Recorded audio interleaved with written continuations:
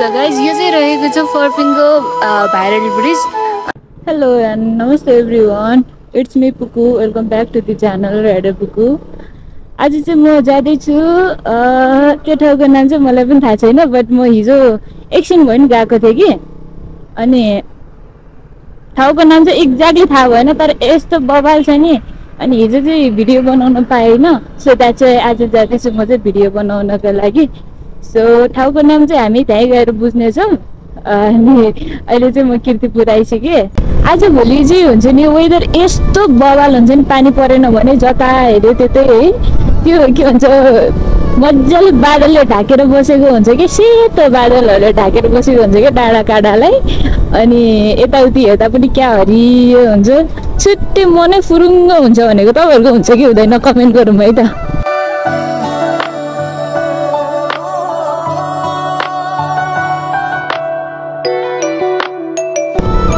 Oh gosh, look at the आकाश. सेतो बादल अनि निलो आकाश के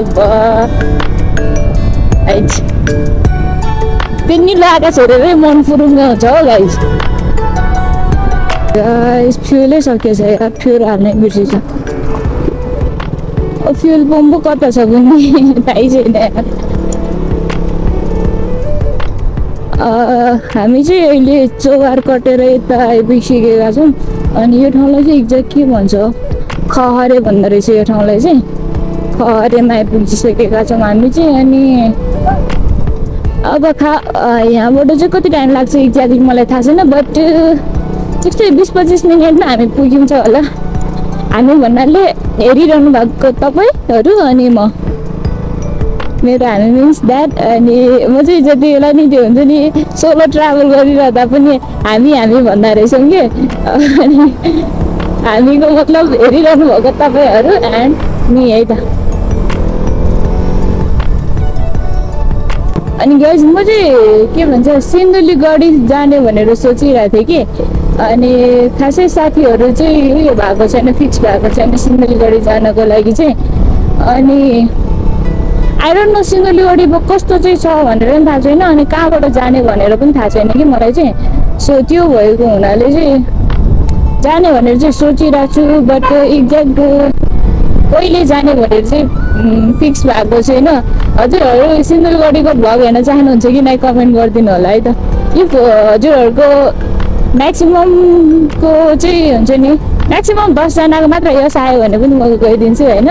म एक्लै भइ नै गइदिन्छु कि, बिकज अफ खासै त्यो आफू रमाउनको लागि या भनौँ ट्राभल गर्नको लागि त्यो साथीहरूको नै जरुरत छ जस्तो चाहिँ लाग्दैन मलाई.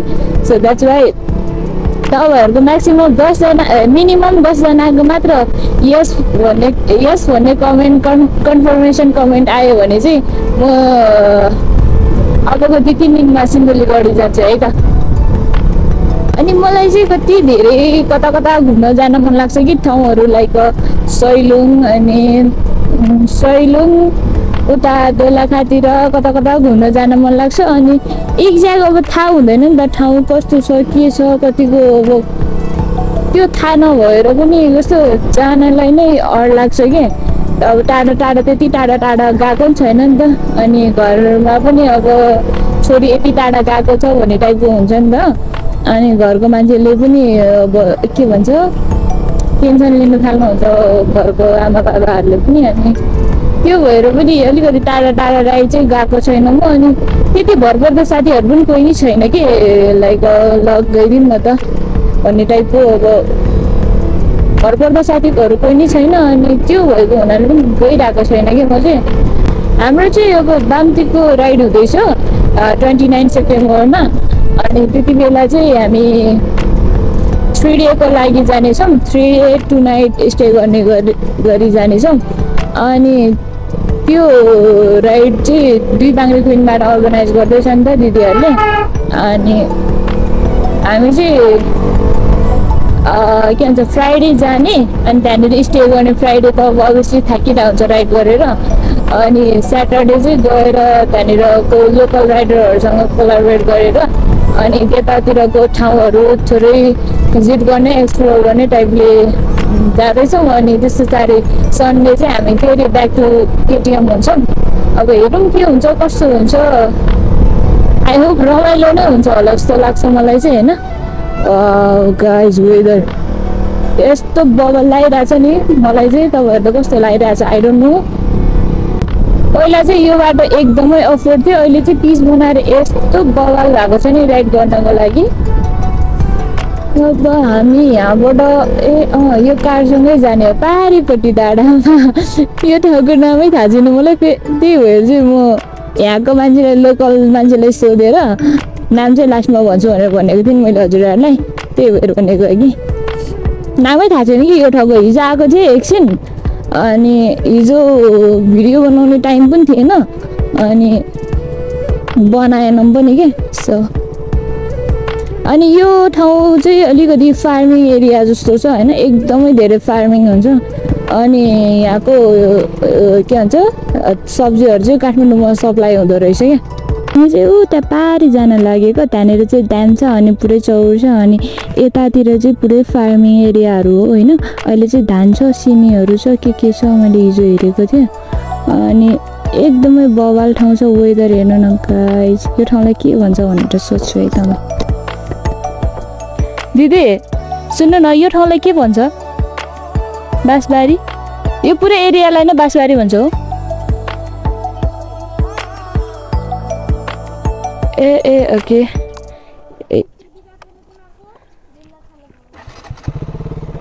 सो गाइज यो ठाउँलाई चाहिँ बाँसबारी भन्दो रहेछ होइन। अनि उताको पारीको गाउँलाई चाहिँ सोखेल भन्छ अरे।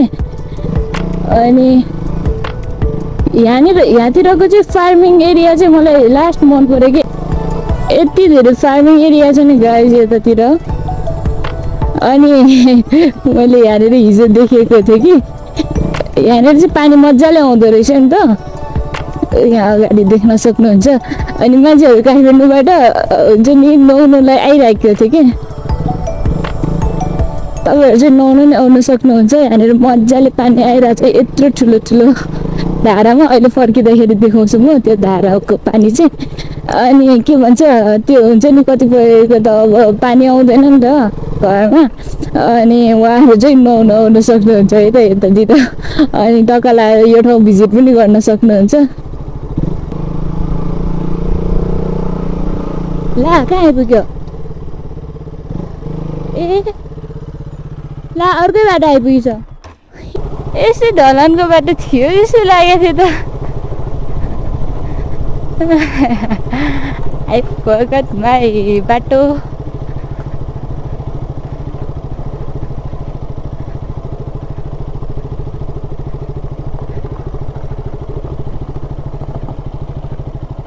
ओए कहाँसम्म पुग्यो घर?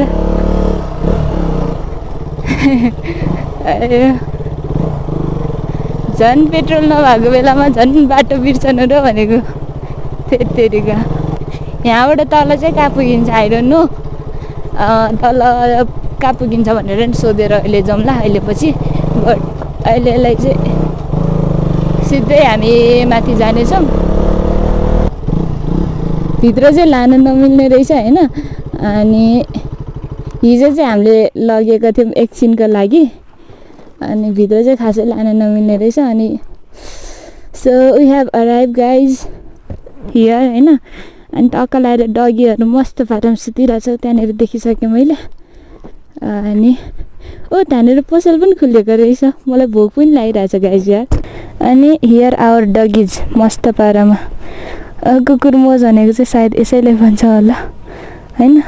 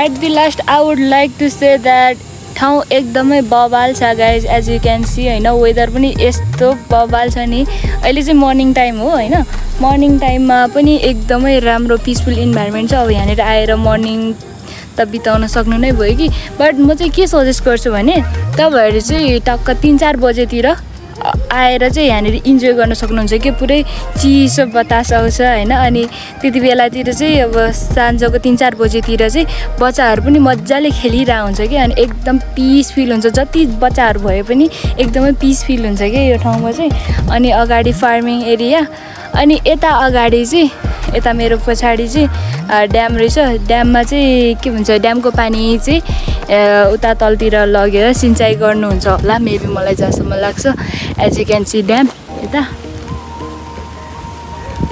हरियो ड्याम छ तपाईँहरूले हेर्न सक्नुहुन्छ टक्क लगाएर अनि यो इन्भाइरोमेन्ट आई एम फल in love with this weather guys what about you हजुरहरू फल हुनु भएन भनेको अनि यसरी नै सपोर्ट गर्दै गर्नु होला गाइज अझै नयाँ ठाउँमा गएर अलि अझै राम्रो ठाउँको भिडियो बनाउने कोसिस गर्नेछु म हजुरहरू साथ दिँदै गर्नु होला अनि यो ठाउँ चाहिँ एकदमै बवाल छ तपाईँहरूले छुटाउँदै नछुटाउनु होला होइन जस्ट चौबारबाट त्यस्तै 20 मिनटमा आइपुग्नुहुन्छ हजुरहरू ए हजुर हजुर अहिले चाहिँ किन यो पुरै सुकेको रहेछ नि त ड्याम अब उता काठमाडौँ पानी सर्टेज भयो होला अनि अलिक बढी अहिले चाहिँ खानेपानीमा युज गरेछ नानी यो पानी ए हजुर खानेपानीमा युज गरेछ हजुर मैले चाहिँ सिँचाइ यता तलतिर सिँचाइ गर्ने पानी पो हो कि भनेर बसिरहेको सिँचाइको लागि यहाँबाट छोडेको छ 24 घण्टा जान्छ देखेन तिमी धारो एउटा हजुर हजुर त्यहाँ छ अनि उता कताबाट आयो तिमी म उताबाट त्यहाँ एउटा त्यहाँ धारो देखेन धारो कति धेरै थियो त्यो मूल त्यहाँ पनि एउटा भिडियो क्लिप गरे भए हुन्थ्यो राम्रो हुन्थ्यो ए अहिले जाने बेलामा खिचौँ ल भनेर सोचिरहेको थिएँ मैले त्यो एउटा सेतो देखिन्छ नि यो टावर जस्तो टावर भन्दा नि यो त तिमीले यतातिर घुमेर सिधा त्यो बाटो चाहिँ गयो भने सहिलो हुन्छ नानी तिमी हो फेरि कहाँ पुगिन्छ थाहा छैन मलाई त्यहाँबाट यता गएपछि त्यहाँ मेन रोडमै जोडिन्छ अनि यहाँबाट देखेछ नि एउटा यो खाल्टोमा यस्तो खाल्टोमा निलो घर छ नि हजुर हजुर त्यो चाहिँ पावर हाउस कुन चाहिँ निलो हाउस भन्नु यहाँबाट देख्छ यता हैन यस्तो सिधा हजुर यो पाइप लाइनको सिधा हेर तल देख ए हजुर हजुर त्यो खाल्टोमा छ नि त्यो चाहिँ पावर हाउस ए यो चाहिँ पावर हाउस भन्नुभयो ए अनि यो के भन्छ त्यो स्मारक जस्तो चाहिँ के हो त्यो स्मारकै बनाएको हो नानी यो 100 वर्ष पुगेको उपलक्ष्यमा हजुर हजुर यो पावर हाउस स्थापना गरेको 100 वर्षको पुगेको उपलक्ष्यमा एउटा स्मारक गरेको ए भनेपछि यो चन्द्र शमशेरको पालामा बनाएको पावर हाउस है सो गाइज म चाहिँ अघि तल थिएँ नि त अनि तलबाट अलिकति माथि आएँ अनि बाइक यहाँनिर पार्क गरेर म चाहिँ यहाँनिर के भन्छ यो भाइरल ब्रिज जाँदैछु so guys I have arrive in this bridge viral bridge अनि यो भाइरल ब्रिज चाहिँ यस्तो देखिन्छ है त टक्क लगाएर यहाँबाट यो ठाउँमा आउने चाहिँ कुनै प्लान नै थिएन मेरो है अनि त्यो अङ्कलले त्यहीँ नजिकै छ जाऊ भनिदिनु भयो अनि ठिकै छ नि त गइदिउँ न त भनेर आइदिएको म चाहिँ अनि ब्रिज ठिकै रहेछ राम्रै रहेछ तर कस्तो अग्लो रहेछ कि लास्ट अग्लो रहेछ as you can see guys यो नगरकोटको ब्रिज भन्दा नि अग्लो छ कि के हो यो त अस्ति नै हामी गएको थियौँ नि त नगरकोटमा पनि